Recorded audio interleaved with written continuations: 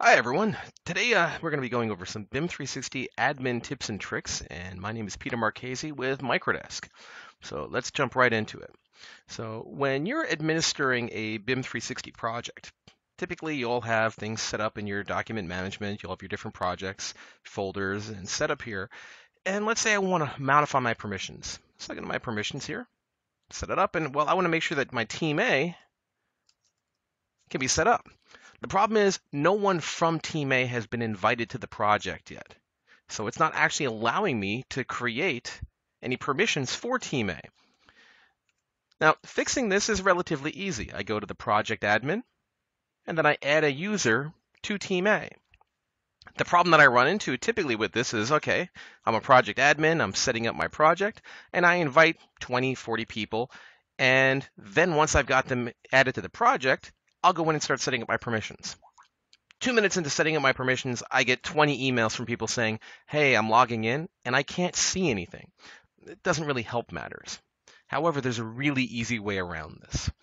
All I have to do is go to my members here, and me as a project admin, guess what? I now work for Team A. So now when I come over here and I say, okay, well, let's work on my permissions. Oop, let me refresh first. That always helps. There we go, Team A. Move too fast. There we go. Now Team A is actually available, and I can give them whatever permissions I want. So now once Team A is actually added to this, there they are. I can then jump back, and I'll change my team, or my company. Let's say Team B. Perfect. Now I work for Team B. I come back over here. There's Team B. And I add them.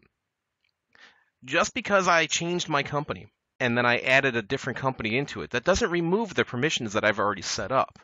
What this allows me to do is very quickly run through all the company-wide permissions that I need to set up without ever actually inviting anyone from that company.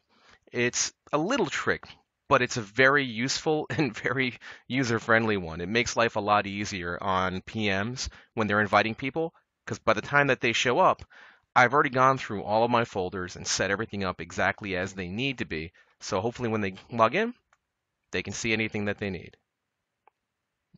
So hopefully this helps everybody. And if anybody has any questions, always feel free to reach out to Microdesk. We'll be glad to help out. Thank you very much, everybody.